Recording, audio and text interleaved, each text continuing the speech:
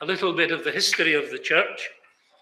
It's amazing, when I knew this was coming, I did send emails out to many people and say, could you tell me some things? And of course, it sort of falls by the wayside for most. So last week was a bit frantic, phoning people, asking them for information. How did Ryedale Evangelical Church come into being? Well, you have to go back to the time before the church existed locally. There was a man here called John Munro. John lived in Pickering. He taught at Askham Bryan College. He had come here in 1969, and if I can catch Jean Brumby's eye, you thought it was 68, but we'll not argue until later. He came here in 69, and he was quite definite that was the year he got married, so I think he would be likely to remember it. So he came here, and through him, a work was begun. I need to back up just a little bit. Around the same time, maybe just a little prior, a lady called Jan Mosley, who is known to all of us. It's Robert's mother. She's now passed on into glory. But a lady called Jan Mosley went to her mother's funeral in Sheffield. Her brother, John, was a believer, and after the funeral, he invited her to what she thought was a concert. It was, in fact, a rally at which the Reverend David Watson was preaching, and she was converted there. When she came back here, she went to the parish church. She lived in Kirby Moorside at the time. She went to the parish church, where she was told by the vicar that she would be all right, she would soon get over it. If you knew Jan, you would know very much so that she never got over it. She knew the Lord and loved him. She was put in touch with John Munro by David Watson from York. And through that, Bible studies were started. Jean told me that John Munro turned up on Peter Brumby's doorstep one day, looking for advice on how to proceed. And Peter then came to Pickering, I don't know for how many years, on a Tuesday to lead a Bible study. And then from that, what was then called Pickering Christian Fellowship grew and developed. There was a difference arose within the fellowship over the gifts, or the charismatic gifts of the Spirit. And the Pickering Christian Fellowship was for them, and there was a substantial bunch in the group who weren't, and they then started to attend Whitby Evangelical Church. Speaking to John Brown this week, he says, way back then, they actually thought the church at Pickering would have developed before Whitby, but Whitby was just beginning to come into existence about then. Maybe I should have checked my dates with some of those folks, but just about then. Allow me some flexibility. And the folks here from Pickering then attended church in Whitby for 4 or 5 years, I do believe.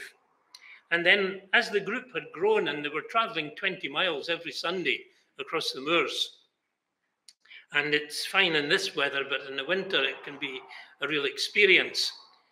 So as the group began to grow, they then were encouraged to begin meeting here in the Pickering area.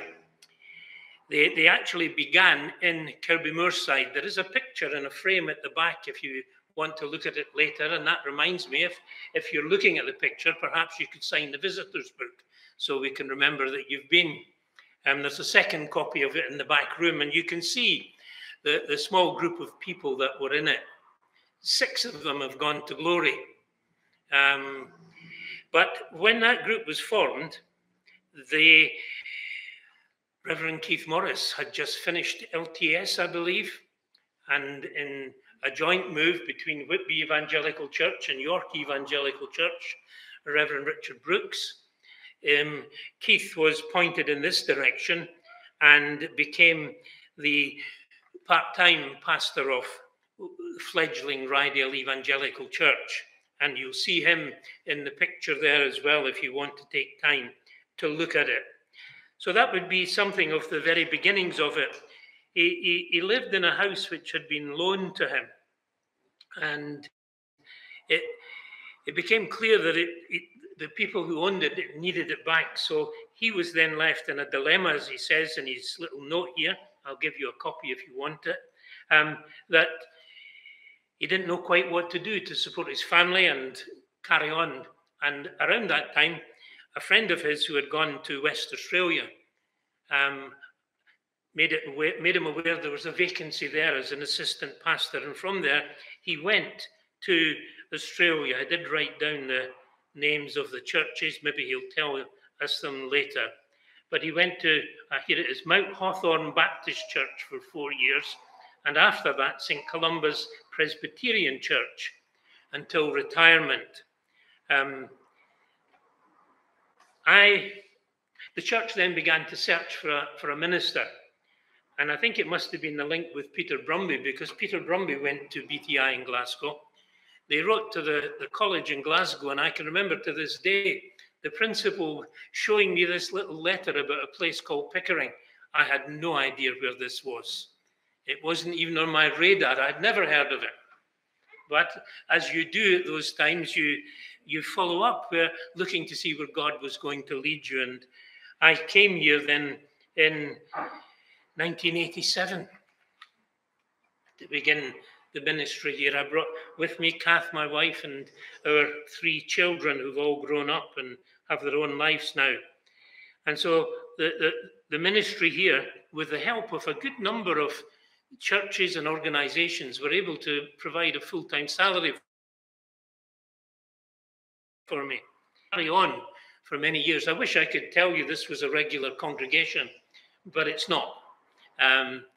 We've had our ups and downs, and we may be in a bit of a low at present, but the Lord is with us. They're a really good bunch of folks. Look at what's in the back room, and you'll see how much effort and time they put into making things like this happen. Look around the chapel. All of this decoration has been done by our folks. There's only been a very few bits of the work here done by professionals. I should have said we were unable to have access to this chapel 7 years ago. It was quite derelict. There's a picture on the wall behind me of what it looked like 7 years ago. And then the Lord enabled us to bring it up to this lovely condition with no debt at all. We believe God has put us here. And finally, we have a permanent place to hang our name. So we're not just meeting in a school and then vanishing again. And we're working hard to make contacts with people in the locality and to see what can be done to further the cause of Christ. I'm beginning to waffle. It's time to stop. But that's a very quick and brief overview of the work of God here in Ryedale. We covet your prayers. You'll notice I'm no spring chicken. We would love to find somebody to replace me, to keep the church going and to lead it on into the future.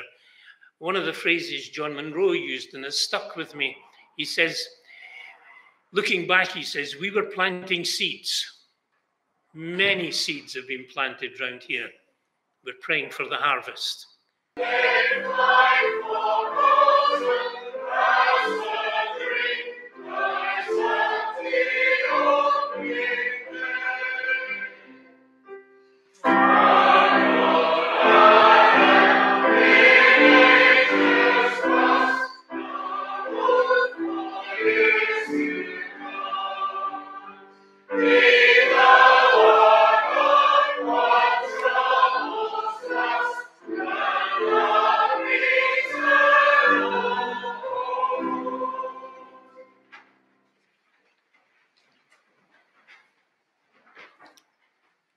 I said to William in the room at the back there that I am very glad to have the opportunity to come back after all these years. It's a great privilege, and I seriously, sincerely count it as a great privilege. You might want to know a little bit about us. I went to university here in Yorkshire, even though by birth I'm a Liverpudlian, and proud of it. And I worked here for a number of years and was a member of Ryedale Evangelical Church, and from there came here. And then after a couple of years or so, financial circumstances together in the Lord's providence, meant that our time here was finished and we were to move on. But 2 of our children were born in Yorkshire. So there's always a part of Yorkshire that's in our hearts. In fact, I often say to my wife things like, half of Yorkshire would hear that, or such things. So it's a part of us. We went to Western Australia to a Baptist church under some misapprehension, because when we arrived there, we found in due course that things were not entirely as we expected. And chiefly, the statement of faith of the churches in Western Australia had nothing to say about justification. And over the course of time, I inquired about this and people didn't want to talk about it. And eventually I pressed a little bit more and was very firmly squashed. And so I came to the conclusion that this is not the place for me. And so we moved over to Presbyterian Church, and I served there for more than 20 years. And the Lord encouraged and provided. And I retired from there. Retired, it's a very rubbery word for ministers. I hope you all know that. Retired actually doesn't exist for ministers. It's just a pretense. It's a hypocrisy. But technically, I retired in 2012, but continue to serve as the Lord gives work to the old horse. So that's us in a nutshell. So it's a great honor, privilege, and joy to come to see that you have a building here and the work continues and the gospel is faithfully preached. How faithful William has been with his wife all these years. I'd like to turn your attention, if you'd like, to turn to your Bibles now, to Revelation chapter 3.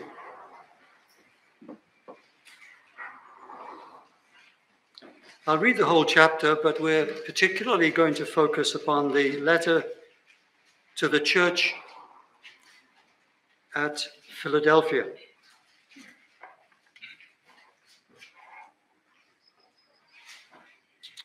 Let us hear the word of God. And the angel of the church in Sardis write, "These things says he who has the 7 spirits of God and the 7 stars. I know your works, that you have a name, that you are alive, but you are dead. Be watchful and strengthen the things which remain, that are ready to die, for I have not found your works perfect before God. Remember, therefore, how you have received and heard. Hold fast and repent. Therefore, if you will not watch, I will come upon you as a thief, and you will not know what hour I will come upon you. You have a few names, even in Sardis, who have not defiled their garments, and they shall walk with me in white, for they are worthy. He who overcomes shall be clothed in white garments, and I will not blot out his name from the book of life, but I will confess his name before my Father and before his angels. He who has an ear, let him hear what the Spirit says to the churches. And to the angel of the church in Philadelphia write, these things says he who is holy, he who is true, he who has the key of David, he who opens and no one shuts, and shuts and no one opens. I know your works. See, I have set before you an open door, and no one can shut it. For you have a little strength, have kept my word, and have not denied my name. Indeed, I will make those of the synagogue of Satan, who say that they are Jews and are not, but lie. Indeed, I will make them come and worship before your feet, and to know that I have loved you. Because you have kept my command to persevere, I also will keep you from the hour of trial, which shall come upon the whole world to test those who dwell on the earth. Behold, I am coming quickly.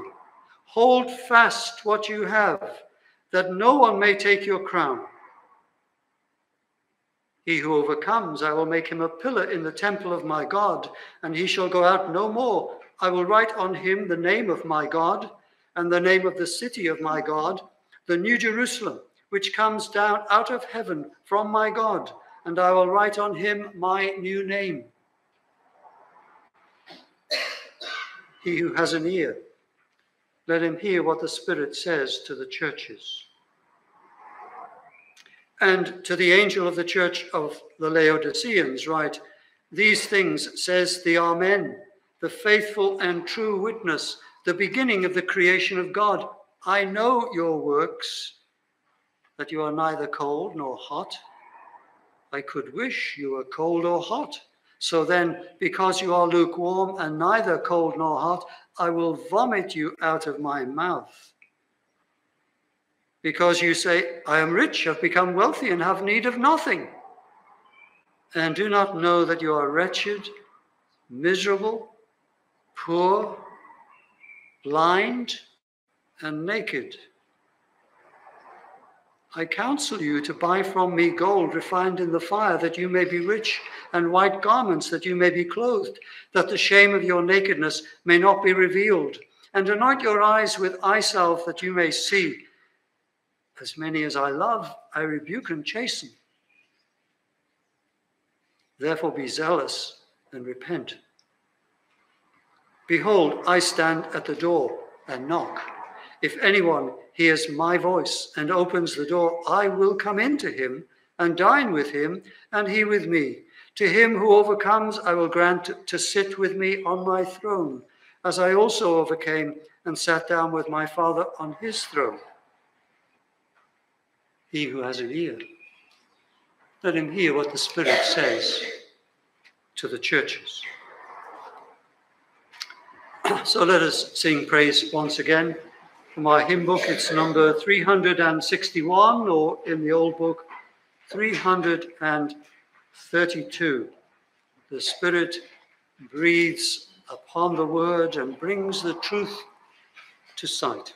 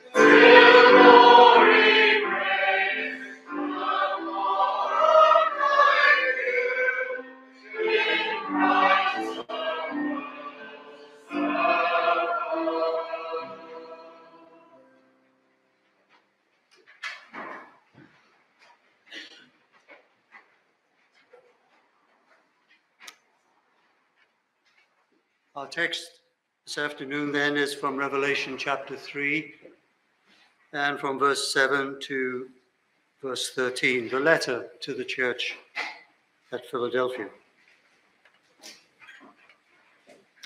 Friends, we live in a world that is changing, and the pace of change seems to be increasing rather than diminishing.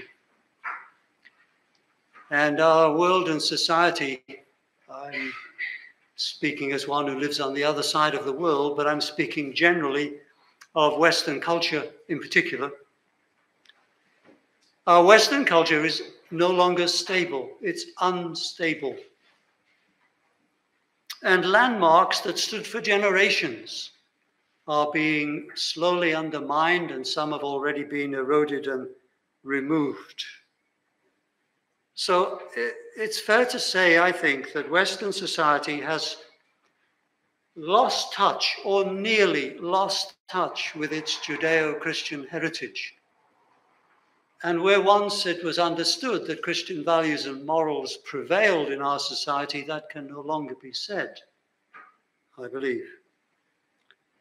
Many people in our society are indifferent. They don't care two hoots, so long as they're fed and clothed and entertained. But some are very actively hostile. And that's true internationally too. You have only to read or watch the news week by week, and you will see or hear reports of people being attacked and killed, even in the mainstream media, which is not really concerned about such things at all. But in various Christian sources, you will hear of people being attacked and killed and so forth. Just recently, the last couple of weeks or so, we heard before we left Australia that an Australian medical missionary to Niger, who had been captured and imprisoned, held as a hostage in that part of the world for, I think, 7 years from memory, had been released. That was great news. In Christian circles, people were rejoicing. Did it make the mainstream news? I don't think it did, but maybe it did. But worse than that, in parts of Nigeria and in other African countries, tribesmen attack villages and kill people and capture others, and all of this is it's an ongoing thing. Tens, hundreds of thousands of Christians are being imprisoned or orphaned or widowed or killed. That's the world, the grievous world in which we live. Now, in Philadelphia, the synagogue was attacking the church. They were saying, we are the people of God. These people, they're heretics, what they call the way. They think they're following the Messiah, but the Messiah is still coming. We know we're accepted in the Roman Empire. We are a legitimate organization, but these people, who are they? You shouldn't give them any attention whatsoever. And these slanderous accusations, false accusations, showed them to be serving the devil rather than the Lord they professed to serve. And that kind of scenario is not absent in these days either. But I want to focus upon the church at Philadelphia and hopefully help us to see how it has some important encouragements for us in these days. And first of all, let me tell you a little bit about the church at Philadelphia from the text before us. I want to point out first that it was a weak and a struggling church. In verse 8, I know your works, I've set before you an open door, for no one can shut it, for you have a little strength. That's a key phrase. You have a little strength. You're not influential. You're not many, you're not wealthy, you're not significant in the eyes of the authorities. You are a weak, small, despised minority. There are quite a lot of churches who fit that description today, aren't there? And then in that context, to that little congregation, the Lord Christ reminds them of his divine sovereignty, and he appears in full sovereign regalia, more glorious, more beautiful than the king at his coronation. He is described in three terms. He is described as the holy and true. Holiness and truth are the manifestations of his intrinsic dignity and majesty as the eternal Son. Later in this writing in chapter 6 and verse 10, we read of saints under the altar crying out, "O sovereign Lord, holy and true, how long before you will judge and avenge our blood?" So the same description exactly. And if that is not sufficient, then I remind you that in the prophecy of Isaiah, maybe you know this already, you perhaps remarked upon it as you've read. In the prophecy of Isaiah, the Lord is described 20 times approximately as the Holy One of Israel. The Holy One of Israel. So that's the first manifestation. The second is his absolute sovereignty, described in verses 7 and 8. I have the key of David. He opens, no one shuts. He shuts, no one opens. I have set before you an open door. These are ways of speaking of sovereignty. I control. I am the king. I decide. I give. I withhold. And then further, his omniscience, the Lord who knows. There's nothing hidden. And you see that in verse 8, I know your works. His eye is upon them. Nothing is hidden. He sees everything, not just the outward works, but the motivations, the attitudes. He hears the words. And that's true still in every church, in every generation, in all the world. So the net thing that we draw from this is that all the doors to human usefulness, to human happiness, to human fulfillment are at the disposal of our Lord Jesus Christ. Then further, notice that this church received no rebuke. In 5 of the other cases, the churches were rebuked for something or other. For example, in Ephesus, you've left your first love. You've got all this good stuff going on, lots of wonderful things, lots of praise, but you don't love me as you loved at first. But here, no rebuke. And further, they are commended. They have kept his word. They have not denied his name. Faithfulness to the word, to the revelation of God, to God's truth, and to the name and glory and intrinsic uniqueness and holiness of God, they have been faithful. They're commended. We may deny his name or be unfaithful in a whole list of ways. I'm just going to mention without elaboration at all. We may be unfaithful through unbelief. We just can't trust God in this situation. Or through worldly mindedness. Yeah, I know I have my duties to the church and the Lord, but I have to, whatever it might be. Or through religious formality. Oh, it's Sunday again, I've got to go to church. Or through neglect of personal devotion, private prayer, meditation on the Word of God, participation in the sacraments. Matthew Henry helped me, and I give a short quote from his commentary. True grace, though weak, will do more than the greatest gifts or highest degrees of common grace. For it will enable the Christian to keep the word of Christ and not to deny the name.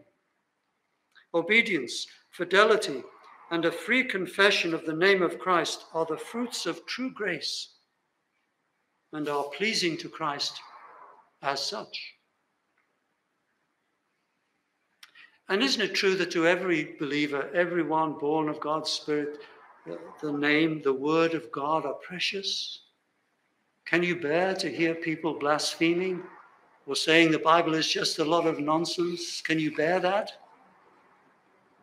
Troubles me, and I expect it troubles you as well. But here's another point. For churches in general, but for the church at Philadelphia in particular, congregation, that they faced severe opposition, that they had constant struggles. All of these things were true of them. They are no signs of God's absence or God's displeasure. Sometimes people lapse into the way of thinking, well, if God were blessing the work, we'd be growing. People would be converted week by week. The offerings would go up. The community would be interested. Well, we'd love to see that. Every one of us, I should suspect, would love to see that. But the fact that they are not happening, the fact that we are a despised minority as Philadelphia, does not mean God doesn't love us. In fact, the opposite. The text tells us, they will know that I love you. This is a very important truth for us to take to heart, friends. God loves his people. And even though there may be just a handful, his love is unwavering and steadfast. But the church at Philadelphia needed encouragement, as we all do, sometimes at least. So the next thing we move on to is to notice the encouragements that are given to this church, and hopefully that they will give to us as well.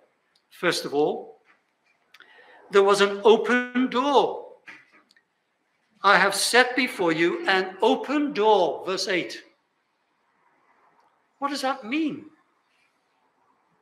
Well, I've come across two interpretations, two understandings. Both are possible, I think. The first one is the suggestion that it means that you still have opportunity to evangelize. You still have the freedom to speak the word of God to friends, neighbors, to have public meetings. That's a possible interpretation. It's supported by the fact that in 1 Corinthians 16, verse 9, Paul wrote, a great door for effective work has been opened to me. A great door has been opened to me. So he used it in that sense, writing to the church at Corinth. That's possible. The other possibility is that it means an open door to heaven. This is my view, my personal preference. If you look to the first verse of chapter 4, in the immediate context, after these things I looked, and behold, a door standing open in heaven. So it seems to me that what is being said here is that while the Jews were trying to close the doors, to have the church extinguished, to silence the message of Jesus as Messiah, God was keeping the door open. The door to heaven, which meant first that they could constantly pray, and secondly, that that's where they were headed, no matter what happened on earth, that was their final destination. So the first encouragement, they are to take heart that the Lord reigns. He has the keys of David. He is the sovereign. And they have the open door, and he's keeping it open. Then secondly, the statement of his providential care during their trials in verse 10. I also will keep you from the hour of trial which shall come upon the whole world. And that leads also to the statement in verse 9 of final vindication. I will make those of the synagogue of Satan who say they are Jews and are not but lie, I will make them come and worship before your feet. That word worship probably is better translated bow down, kneel, rather than worship, which implies worship to God. So they are promised God's providential care. And The scriptures show that that's always the case for the faithful people of God. I remind you, for example, of how God brought the Israelites out of Egypt. And despite the fact that they were a wayward and stubborn and idolatrous and foolish people, he sustained them 40 years in the desert. Not just 50 or 100, but hundreds of thousands of them, sustained with manna and water and quail. God kept them. Nothing is impossible with the Lord. Or think about David, the young David being pursued by King Saul, who'd realized or heard that David was anointed to replace him and was chasing him after his life, and how David found a place to hide, and Saul heard news that the Philistines had invaded, and so was forced to give up pursuit of David and to attend to the Philistines who had come to attack. Or think of how our Lord Jesus, in his great high priestly prayer in John 17, says in verse 15, "My prayer is not that you take them," the believers, not that you take them out of the world, but that you protect them. And the whole metaphor of shepherding also reinforces that, doesn't it? The Lord is my shepherd. I am the good shepherd who lays down his life for the sheep. A shepherd cares for the flock. He protects them. He feeds them. He provides water, nourishment, all that's necessary. He does for the flock. And that's what's being said to the church at Philadelphia and to the church here. Then thirdly, he promises them vindication in verse 9. "I will make them come and bow down before your feet." They say you're heretics and fools and troublemakers, but I will make them recognize who you really are. But the question may arise, why would these hostile Jews bow down before these Christians? Why would they? How could that be? What does it mean? It might mean, on the one hand, that some of them would become Christians. And then they would recognize, and they would, metaphorically speaking, come and say, "Yes, you were right. You were right after all. Jesus is Messiah. We were wrong. I'm sorry we hated you." Maybe.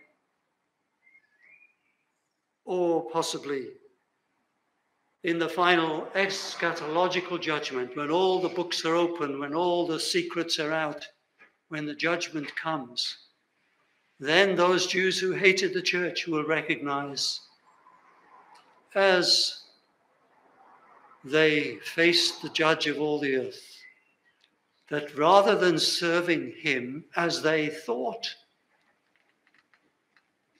they were persecuting him.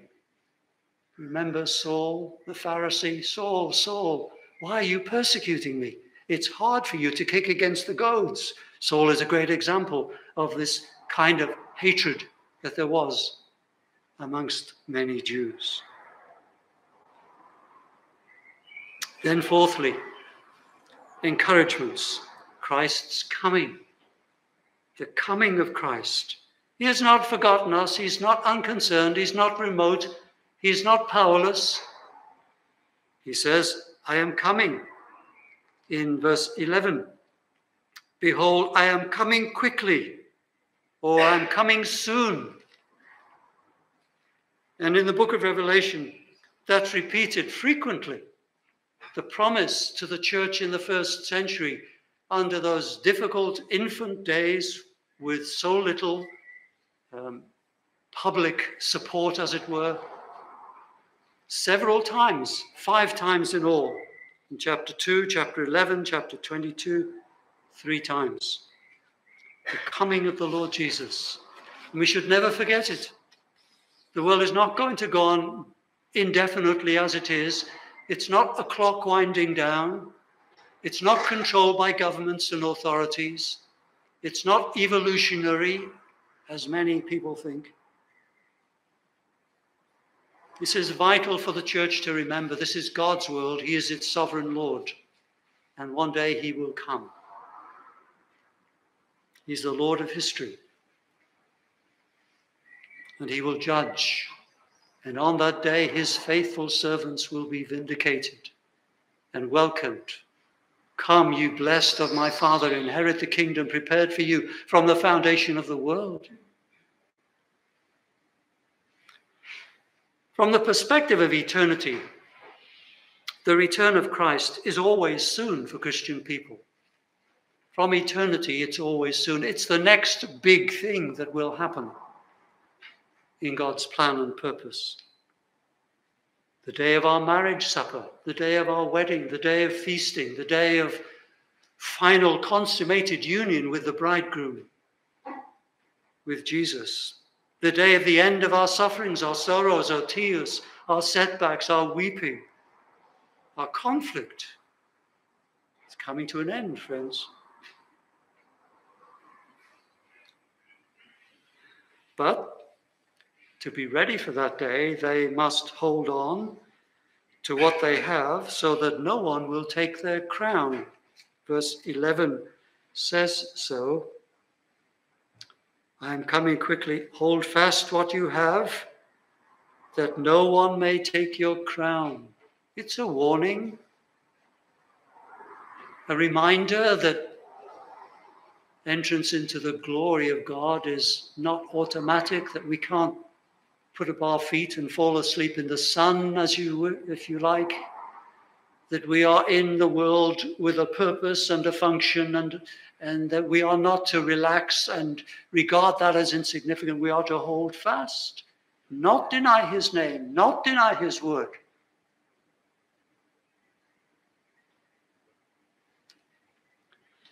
And that's reinforced in verse 13. He who has an ear, let him hear what the Spirit says to the churches. Let him hear. Not only the promises and the encouragements, but also the reminders to hold fast and to persevere.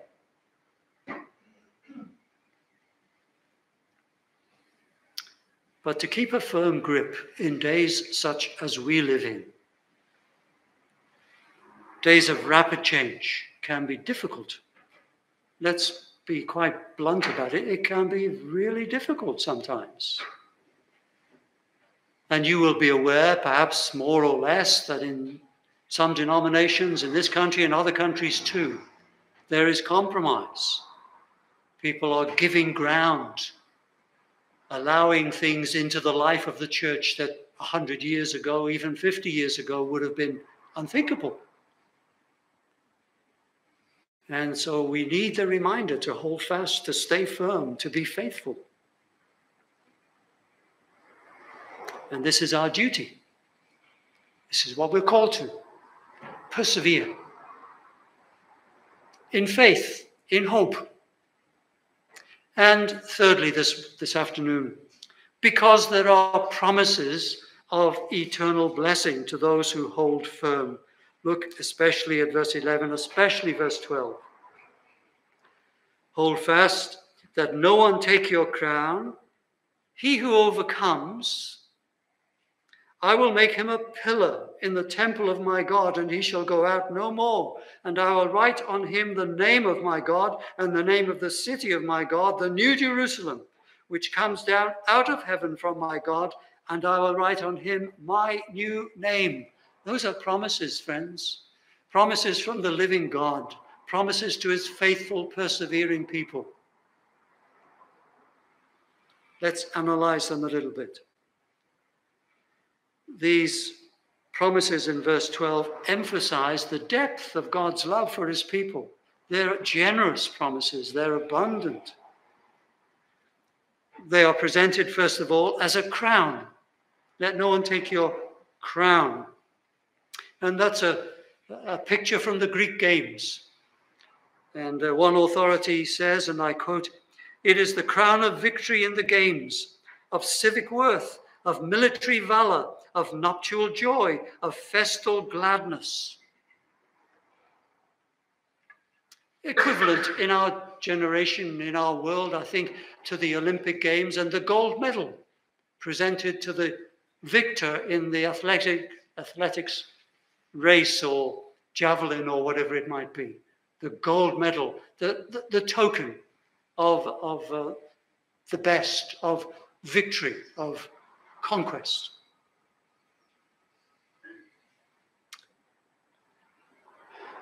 As we think of the athletic metaphor, let's not think of the 100 yards or the 100 meters. Let's think of the marathon. Because the Christian life isn't a sprint, it's a marathon. And if you think of the long distance runner, even though he trains or she trains a few miles today, a few miles more next week, a few miles more the week after that, and so on, even though they train and persevere, it still takes courage, it still takes grit. And the pain still comes, and the muscles still ache, and the body cries out for relief. That's the image. But the one who conquers, the one who crosses the line first, is the one who gains the crown. And so in the Christian life, the battle with temptation, the battle with weariness, with opposition, or with disappointments and setbacks, and they happen in every church, that takes faith, fortitude, and hope. The Lord our God commands us to keep going. Remember, Jesus persevered to Calvary. How he must have wanted to find an easier way, but persevered, knowing that this was the eternal purpose and plan. And we are to be followers of the Lamb.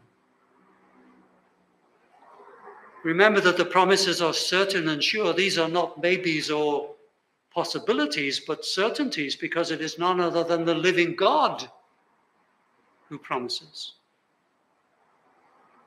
And remember too, that no matter how long you live, death will come soon enough, and then our struggle will end, and then we will meet the Lord. And we will want to meet him not being ashamed, looking in his eyes expectantly, not with shame and dishonor and disgrace. So persevere. The second promise is a position in the heavenly temple, that word pillar. I will make him a pillar in the temple of my God. This is metaphorical because in the eternal world there will be no temple. It's metaphorical, just as temples were held by pillars.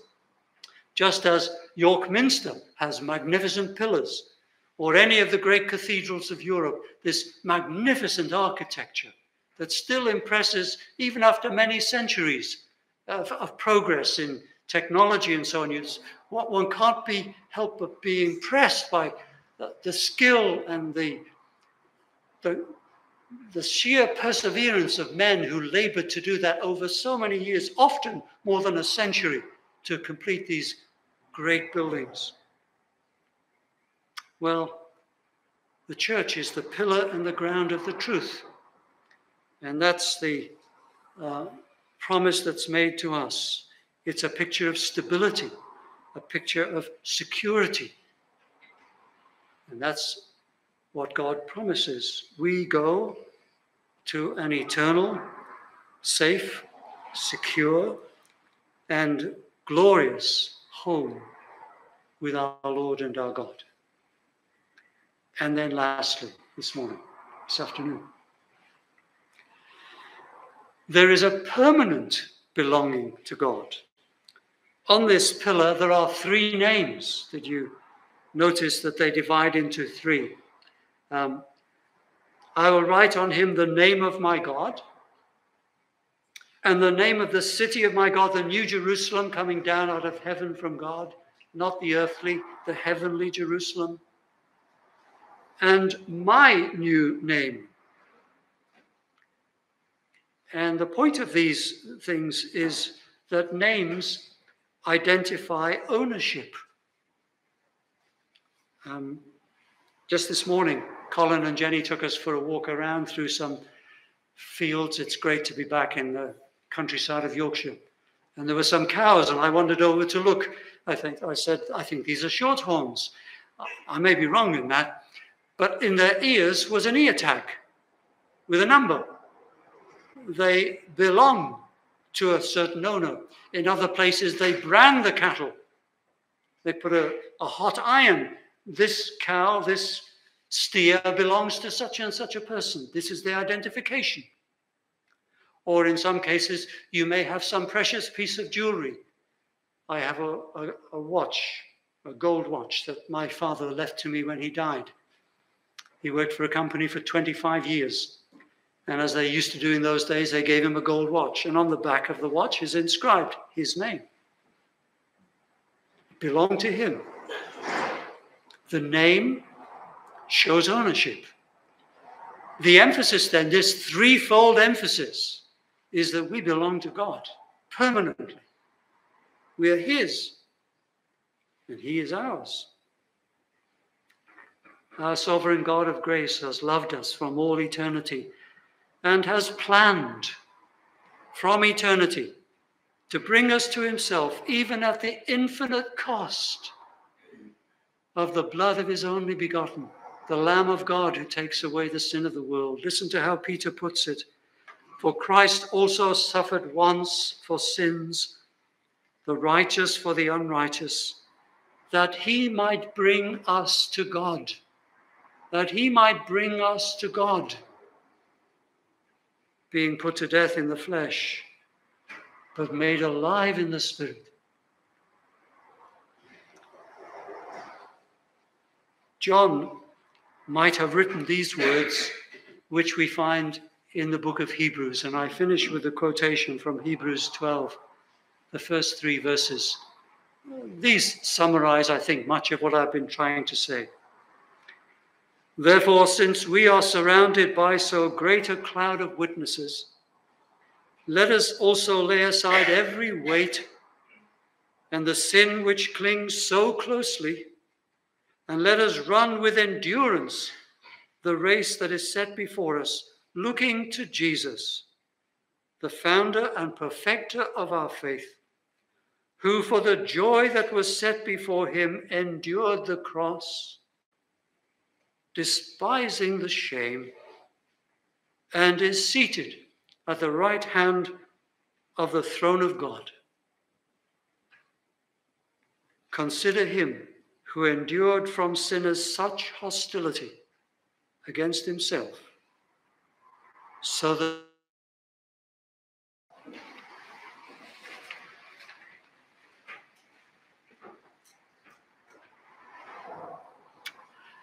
our gracious, loving God and Father, we do thank you for the comfort, the encouragements, and the promises of your word that we have considered together today. Our Father, we live in times when the church is indeed a despised minority in many parts of the world, and in some it is physically attacked. We thank you, therefore, for preserving the light of the gospel in this community, for sustaining the work here these many years, for sustaining your servant William and his wife in their labors. And we pray that you would encourage the people of this congregation and enable them to be steadfast, immovable, always abounding in the work of the Lord, knowing that their labor in the Lord is not in vain. But, oh, Father, we do pray for days of harvest, not only here, but in your church at large, your church throughout Yorkshire, throughout England, throughout Britain, throughout the world. Oh, for days of harvest. Oh, that you would send your Spirit and awaken us again. Oh, that you would bring the power of your gospel into many, many lives in these days, and show your grace and demonstrate your sovereignty and encourage the hearts of your faithful praying people. And, O Lord our God, we will give all the glory to you, for we acknowledge our unworthiness, we confess our weakness, but we praise you for your wondrous grace, sovereign power, and amazing mercy. Hear as we ask, in Jesus' name. Amen.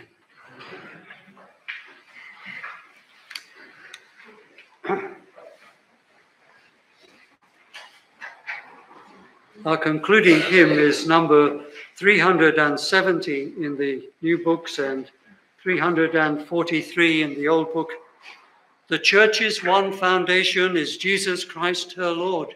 She is his new creation by water and the word.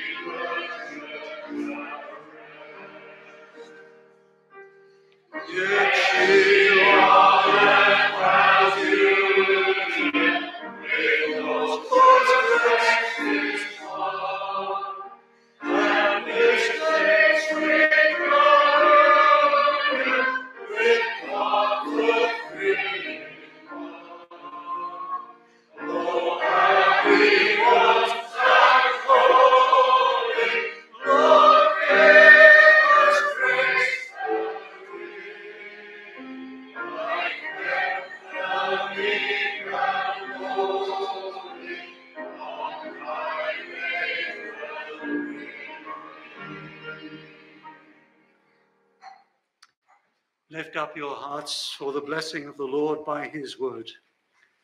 Now to him who is able to keep you from stumbling and to make you stand in the presence of his glory blameless with great joy. Our Lord be glory, majesty, dominion and authority before all time and now and forever. Amen.